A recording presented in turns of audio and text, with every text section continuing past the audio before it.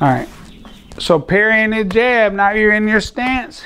You're catching it just like this. Let's do it from this angle. So you're right here. Just practice catching that in close to you. Let it come all the way to you. Don't reach out too far.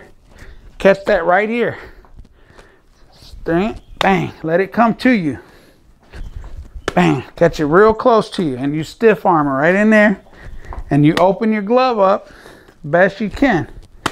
Just like that. Okay? Bang. And later, stay on that back foot. And what we're going to add is a catch and shoot.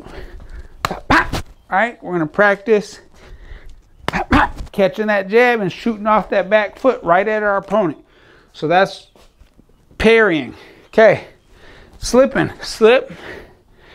Might be better to show you this way on slipping.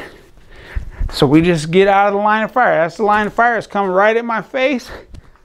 Boom. I'm letting it go over my shoulder. And I'm twisting just a little bit. All right. Slip right there. Now that's slipping inside.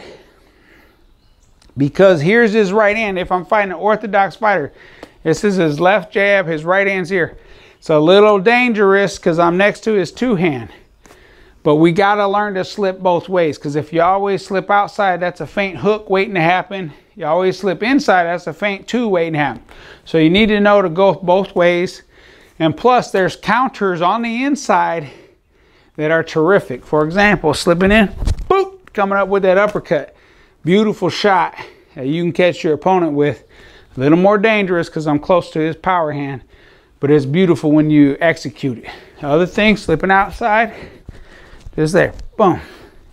Now, as far as your feet go, I like to take little baby steps if I can, if I have time, because what it does is it automatically engages those leg muscles, so my counter punches are a little bit harder.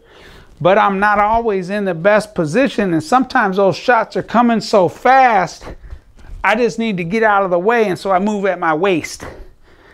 Move at my waist. Or maybe if I'm close to the ropes, which I was never too close to the ropes.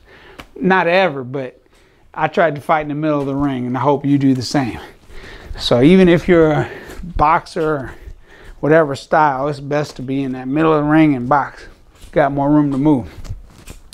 But this is slipping and sliding. So we just slip and slide right here. Just practice that one. Shots coming right at, move, there it is. Boom, keep them hands up, protect yourself at all times. Yep, shots coming, boom, slip, slip. There you go, now bobbing and weaving, doing this. Just like that, it's a little step, a little squat, I drop my butt, whoop, I roll right up underneath that shot. Here it comes, whoop, that's bobbing and weaving. So right here, yep, and come back. Yep, boom, boom. Yeah, right there, right there, right there, right there. Just like that. That's bobbing and weaving. Get those rounds in. Get those rounds in every day. Bobbing and weaving, slipping and sliding, parrying, blocking. Boom, right here. We're using our skull, raising those gloves up, sliding them gloves up right there. Slide it up. Coming right at us, boom, boom, right there, boom. Now, you could put a little circle on, whoop, rolling up underneath the hook. Here comes his left hook, whoop, roll right up underneath it. Comes again, boom, touching his body. Right, here it comes, I'm gonna touch his body, boom. And what you don't see is what's coming next. I'm gonna roll right now, boom, boom, come back with my three. So you can do all kinds of different things with this tool right here. So slip bag, maze bag, slip ball, call it what you want. But this is defense 101.